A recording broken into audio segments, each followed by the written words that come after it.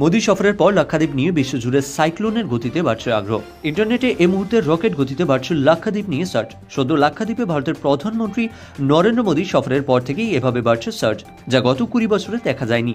প্রধানমন্ত্রী সফরের পরেই এই দ্বীপ নিয়ে আলোচনা শুরু হয়েছে। মোদীর লাক্ষাদ্বীপ সফরকালে তাকে কটাক্ষ করে মালদ্বীপের 3 মন্ত্রী। কিছু আপত্তিকর মন্তব্য করেন তারা। তারপরই শুরু দুদেশের মধ্যে তোলপাড়। এবার এই নিয়ে সমাজ মাধ্যমে যুদ্ধ ছড়িয়ে পড়ল।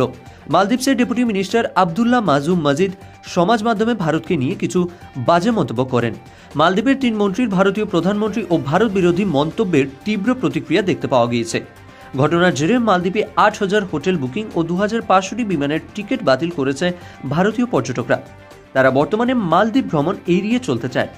শুধু তাই নয়, কিছু বলিউড তারকাকেও দেখা গিয়েছে #মালদ্বীপ বয়কট ট্রেন্ড চালাতে। এরপরই মালদ্বীপে শিউনা সহ 3 প্রতিমন্ত্রী সাসপেন্ড হন। এরপর সোমবার সকালেই দিল্লির বিদেশ মন্ত্রকের দফতরে দেখা গেল মালদ্বীপের রাষ্ট্রদূতকে। দিল্লির বিদেশ মন্ত্রকের দফতরে আজ সকালে মালদ্বীপের রাষ্ট্রদূত ইব্রাহিম সাইবকে দেখা যায়। উল্লেখ্য, 2 দেশের মধ্যে এই প্রতিমন্ত্রীদের মন্তব্যের জেরে সম্পর্কের অবনতি দেখা গিয়েছে। এ পরিস্থিতির পর মুখ খুলেছেন মালদ্বীপের বিদেশমন্ত্রী। আসুন দেখে নেব। Maldives comes first. Our independence comes first. Our sovereignty comes first.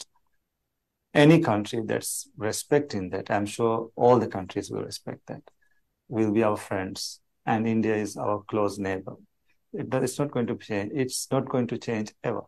So that's it. And China or other countries are, just same for us when it comes to the question of sovereignty and independence.